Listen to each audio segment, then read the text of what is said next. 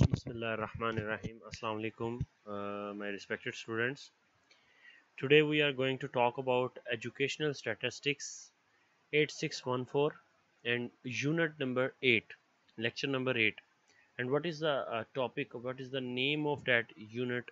That is Introduction to ANOVA.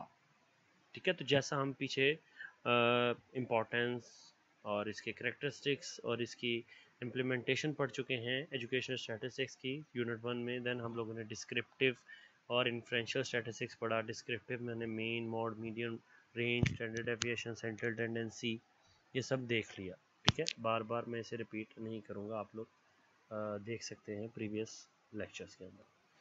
और inferential के अंदर आपने देखा समटाइम एक ग्रुप होता है, समटाइम एक से ज़्यादा ग्रुप होते हैं, दो ग्रुप होते हैं, समटाइम दो से ज़्यादा ग्रुप होते हैं, जिन्हें हम वेरिएबल्स भी कह सकते हैं, डाटा सेट भी कह सकते हैं।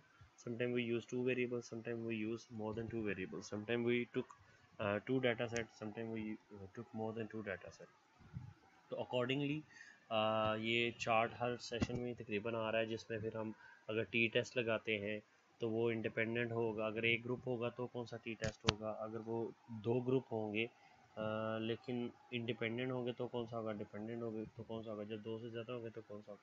तो ये हमने अभी तक पढ़ा, जिसमें टी टेस्ट, रिग्रेशन, कोरिलेशन, पेयरसन्स, पेयरमैन, ये हमने पढ़ लिया। आज हम लोग देखेंगे जब हमारे पास दो से ज़्यादा डाटा सेट होते हैं तो हम कौन सा टेस्ट लगाते हैं, ANOVA। Let's talk about the objectives of today's session.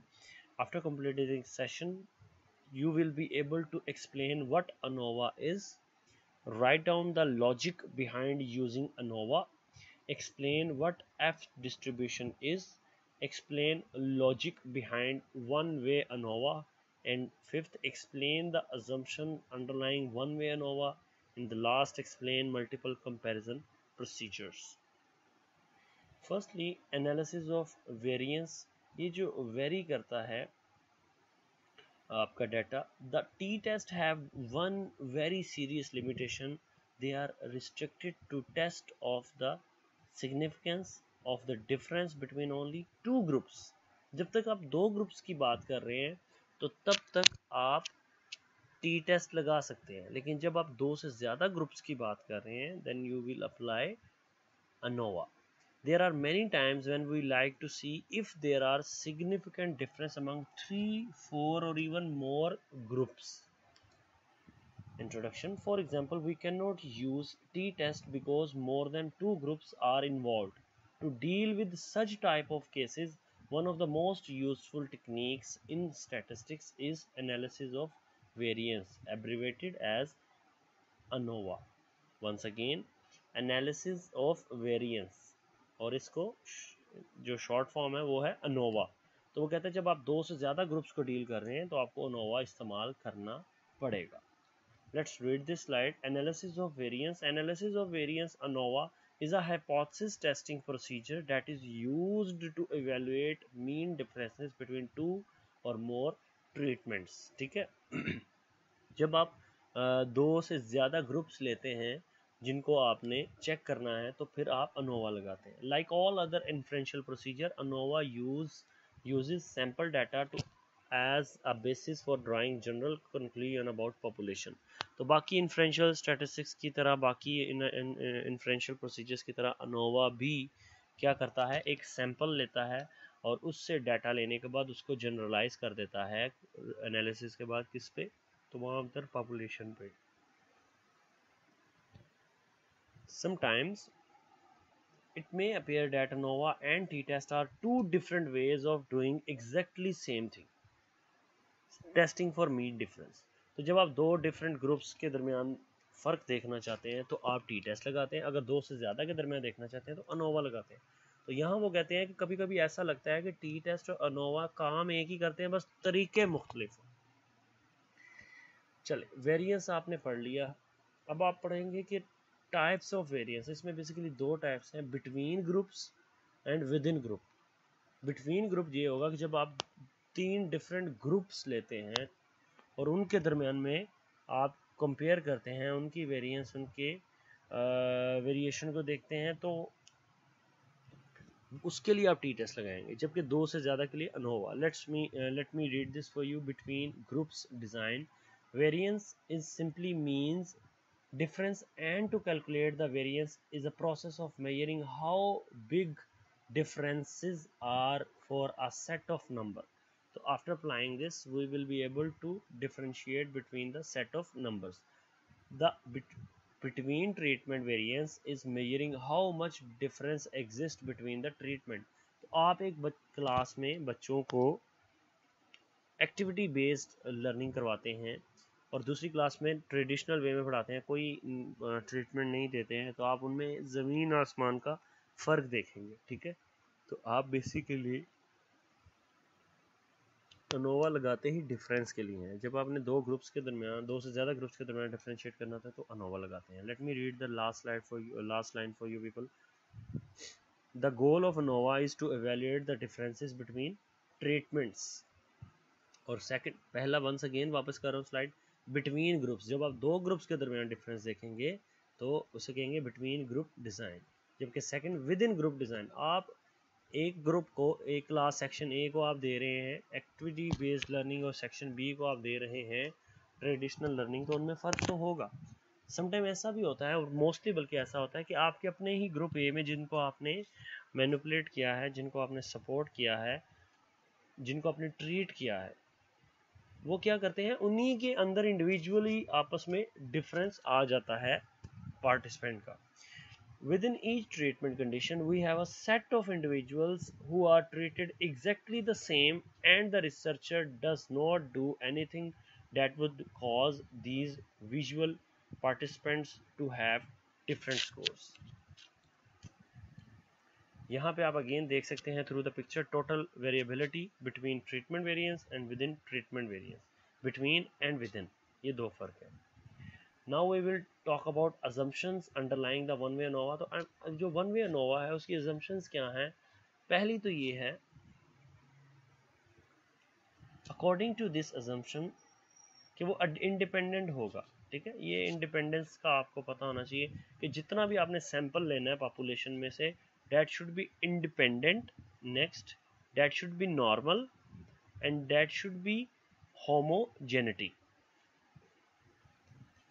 What is independence means? ऐसा नहीं होना चाहिए, फॉर एग्जांपल आपने एक प्रोजेक्ट करना है जिसके लिए आपको जो रिस्पॉन्सेज हैं वो पॉलिटिकल पार्टीज़ के जो सपोर्टर हैं उनसे चाहिए। अब आप जो प्रोजेक्ट करने जा रहे हैं वो पीटीआई के हक में है, मैं एग्जांपल दे रहा हूँ सिर्फ जानने के लिए, नो ऑफेंस। तो अब आप पीटीआई के सिर्फ सपोर्टर्स से पूछेंगे तो उसके रिस्पॉन्सेज डिफरेंट होंगे, लेकिन अगर आप नून लीग से या पीपल्स पार्टी से पूछते हैं तो उनके रिस्पॉन्सेज डिफरेंट होंगे।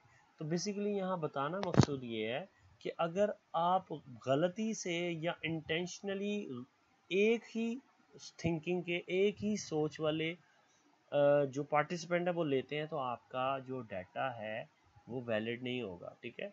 तो assumptions underlying the one way ANOVA is the first one is independence, कि आप जो डाटा लेंगे, सैंपल लेंगे पॉपुलेशन से, वो इंडिपेंडेंट होगा।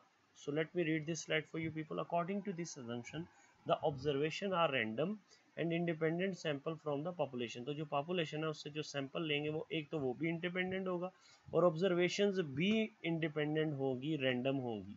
ऐसा नहीं है कि इंटेंशनल अपनी जजमेंट की बेस पे करें, ऐसा नहीं होना चाहिए। The null hypothesis actually states that the samples come from population that have same mean, the sample must be random। ऐसा नहीं है कि एक ही तरह के लोग आप पिक कर लें, आपने रैंडमली चूज करना है। the sample must be random and independent if they are to be representative of the population। अगर आप चाहते हैं कि वो पूरी population को रिप्रेजेंट करे तो रैंडमली चूज करें। the value of one observation is not related to any other observation। in other words, one individual's score should not provide any clue as to how any of other individual। तो एक individual की observation का दूसरे के observation के साथ ताल्लुक नहीं होना चाहिए, और जो आपने सैंपल लिया है वो सैंपल भी रिप्रेजेंटेटिबल होना चाहिए, आपका रैंडमली चूज किया होना चाहिए, ना कि आपकी जजमेंट की बेस पे। सेकंड, अजम्पशन ऑफ नॉर्मेलिटी, कि नॉर्मल होना चाहिए data. This assumption implies that the dependent variable is normally distributed in each of the groups। the distribution of the population from which the sample are selected are normal। equally normal वे में आपने distribute करना है, randomly करना है आपने, normality का ख्याल रखना. Assumption of homogeneity of variance. The variance of the distribution in population are equal. This assumption provides that the distribution in population have the same shapes, means and variances, that is, they are the same population. In other words, यहाँ आपको clear हो जाएगा, the variance on the dependent variable are equal across the groups. तो आपने अगर 5 group लिए हैं या 4 ग्रुप लिए हैं तो सब में इक्वली जो आपका सैंपल है वो चूज़ किया जाना चाहिए और उसकी जो स्टैंडर्ड्स हैं वो सेम होने चाहिए, उनमें फ़र्क नहीं होना चाहिए, तो वो होमोजेनिटी शो होनी चाहिए. नाउ मल्टीपल कंपैरिजन प्रोसीजर, हम अब देखेंगे कि हम किस तरह SPSS के अंदर उसको अप्लाई कर सकते हैं. लेकिन उससे पहले हम लोग देखेंगे R2 बेसिकली रिजल्ट्स को कहते हैं और F स्टैटिस्टिक्स या F डिस्ट्रीब्यूशन कहते हैं फिशर डिस्ट्रीब्यूशन को. ठीक है, तो ये दो टर्म्स आई हैं जो हमने इस स्लाइड में पढ़नी है, तो वो मैंने पहले आपके सामने एक्सप्लेन कर दी हैं. In one way ANOVA R2 measures the effect size. क्या करता है, इसमें रिजल्ट्स क्या होते हैं, एक तो इफेक्ट साइज को देखते हैं. It suffers one polish limit और one possible limitation. It does not indicate, वो कहता है आप साइज तो देख लेंगे, ठीक है, लेकिन it does not indicate which group may be the responsible for significant effect. ठीक है, आप साइज का ख्याल रख लेंगे जैसे आपने पीछे पढ़ा, लेकिन एक मसला आ जाएगा, आप ये नहीं बता पाएंगे कि कौन सा ग्रुप रिस्पॉन्सिबल था फ़र्क के लिए. ठीक है, all that a significant R2 and F statistics say is that the means for all the groups are unlikely to have been sampled from a single hat of means. Unfortunately, there is no simple, unequivocal statistical solution to the problem of comparing for different levels of an ANOVA factor. तो यहाँ पे थोड़ा मसला आता है, ये बताते हैं कि कुछ लिमिटेशंस हैं ANOVA की. ठीक है, तो उनको भी मद्देनज़र रखना है. Procedure for ANOVA on SPSS, आपको अगेन बैकग्राउंड बताएंगे पहले रिसर्च की, फिर उसकी आपको रिसर्च प्रॉब्लम बना के दिखाएंगे, एक प्रैक्टिस भी हो जाएगी आपकी, और साथ में आप लोगों को नल हाइपोथेसिस बना के दिखाएंगे. तो मैं जब ये स्लाइड पढ़ लूँ तो मैं चाहूँगा कि आप लोग 20 सेकेंड लें और आप लोग इस जो बैकग्राउंड है, डिस्क्रिप्शन है, इसके मुताबिक एक फौरी तौर पे एक प्रॉब्लम बनाएं जो आपका टाइटल है और एक नल हाइपोथेसिस बनाएं. ठीक है, if you want to learn. Sometimes we want to look at more than 2 groups of data and compare them. ये फिर वही बात करने लगा कि जब 2 से ज़्यादा ग्रुप्स होंगे तो ANOVA लगेगा. We want to see if more than 2 groups of data are different. While we could use t-test to compare the means from 2 different groups of data. t-test सिर्फ वहीं लग सकता है जहाँ 2 है, but we need a different kind of test when comparing 3 or more groups. Let me read the second point. उम्मीद है first point clear हो गया होगा. बस एक ही बात है कि आप 2 से ज़्यादा ग्रुप्स लेंगे तो ANOVA लगाएंगे. We can use a one way ANOVA test to compare 3 और मोर ग्रुप्स और conditions in an experiment. A one-way ANOVA can help you find out if the means for each group are significantly different from one another or if they are relatively same. ठीक है, तो आप यहाँ पे देख सकते हैं कि एक ग्रुप का दूसरे ग्रुप से जब ताल्लुक देखना है तो वो क्या फ़र्क रखते हैं और अगर नहीं रखते तो क्या वो सेम है, तो ये वो बताता है. Example of ANOVA on SPSS, ये पढ़ने के बाद प्लीज़ राइट डाउन करिएगा problem and your null hypothesis. Suppose you want to study the effect of sugar. यहाँ से पढ़िएगा, effect of sugar on memory. जो बंदा जितना ज़्यादा खाता है ना उसकी मेमोरी उतनी तेज़ होती है. हमने ये देखना है. You have 3 groups also called conditions in your experiment: sugar, little sugar, no sugar. अब आपने दो चीज़ों को देखना था, एक तो शुगर को देखना है और एक आपने देखना है मेमोरी को. कि जो शुगर खाता है क्या उससे उसकी मेमोरी पे कोई असर होता है. तो आपने 3 ग्रुप ले लिए. एक वो लोग ले लिए जो शुगर खाते हैं बहुत ज़्यादा, एक वो जो थोड़ी खाते हैं और एक जो खाते ही नहीं है.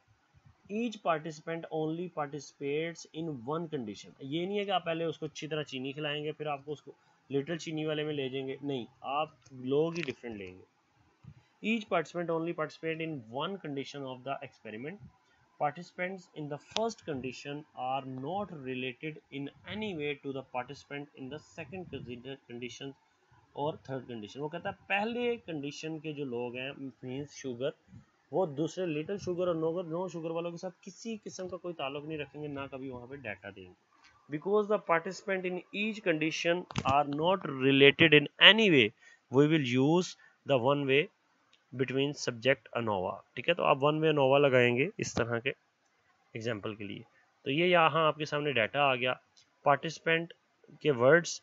अब आपने तीन ग्रुप बना लिए, एक जिनको शुगर बहुत ज़्यादा खिलाते हैं, एक जिनको थोड़ी, और एक जिनको खिलाते ही नहीं है। जब जिनको बहुत ज़्यादा खिलाते हैं तो उनमें पार्टिसिपेंट 1 ने 3 लफ्ज़ याद किए, पार्टिसिपेंट 2 ने 6, पार्टिसिपेंट 3 ने 4, पार्टिसिपेंट 4 ने 3।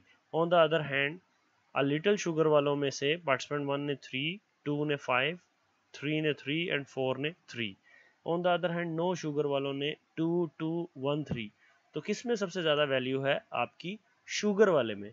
सो कंडीशन 1 वाले के अंदर जो कि शुगर है, आप देख सकते हैं कि यहाँ पे लोगों ने सबसे ज़्यादा वर्ड्स याद किए हैं। डैट मीन्स कि जो लोग शुगर ज़्यादा लेते हैं, यस, उनकी मेमोरी तेज़ हो जाती है, हेंस इट इज़ प्रूव्ड। तो इसे SPSS की नज़र से देखते हैं। Hair you can see the null hypothesis and the topic a study to explore the effect of sugar on memory for words. और नल हाइपोथेसिस है there is no statistically significant impact of sugar on memory of words. तो यहाँ पे आप data सारा enter कर लेंगे, तीनों ग्रुप्स का, पहले शुगर वाला ग्रुप, फिर लिटिल शुगर वाला, फिर नो शुगर वाला। फिर आप क्या करेंगे, जब डाटा एंटर कर लेंगे तो आप एनालिसिस में जाएंगे, कंपेयर मीन्स में जाएंगे, और वन वे अनोवा में जाएंगे। यहाँ जब आपके रिजल्ट्स आ जाएंगे तो आप सिग्निफिकेंस देखेंगे जो कि 0.027 है बिटवीन ग्रुप्स। सॉरी तो ये वैल्यूज आपके पास आती हैं, इसे इंटरप्रेट करते हैं। There was a significant effect of amount of sugar on words remembered at the p less high than 0.05, value of p will be high than 0.05 level for the 3 conditions। ठीक है, अब आपके पास 3 कंडीशन है। There was अब आप उसको interpret करने लगे उस वैल्यूज को जो कि आपको वहाँ दिखाई, यहाँ पे भी दिखाई again. There was a significant effect of amount of sugar on the word remembered at the p.05 level for the 3 conditions f2, 12 is equal to 4.94 and p is equal to 0.027। so this is the inferential statistics। ये आपने पिछले session में भी पढ़ा, उससे पिछले में भी पढ़ा, अब मैंने स्टार्ट में भी आप लोगों को एक्सप्लेन कर दिया ये भी। एंड अगेन ये स्लाइड भी पिछले सेशन में पढ़ी गई कि आप ये स्लाइड याद कर लें तो आप लोगों को रिसर्च में बड़ी आसानी हो जाए कि कुछ स्टेप्स होते हैं हाइपोथेसिस टेस्टिंग के, रिसर्च कंडक्ट करने के, जिसमें पहला होता है प्रॉब्लम आइडेंटिफिकेशन, दूसरा है फॉर्मुलेशन ऑफ हाइपोथेसिस, तीसरा defining population and sample, fourth selecting appropriate instrument, fifth collection of data, six analysis of data, and seventh interpret results और मेक अ डिसीजन। तो ये आपके सामने सोर्सेज हैं और ये आपके सामने कुछ एक्टिविटी है, सेल्फ असेसमेंट। अगर आप अपनी कॉपी पेंसिल सामने रखें और आप अपने पेंसिल या पेन से कॉपी के ऊपर ये सवालात लिखें और इनको आंसर करने की कोशिश करें, तो आप लोग अंदाज़ा लगा सकेंगे कि आपने अपने लर्निंग ऑब्जेक्टिव्स को अचीव कर लिया या नहीं, और अगर नहीं किया तो कितने % नहीं किया। सो आई कुड हेल्प यू। ठीक है,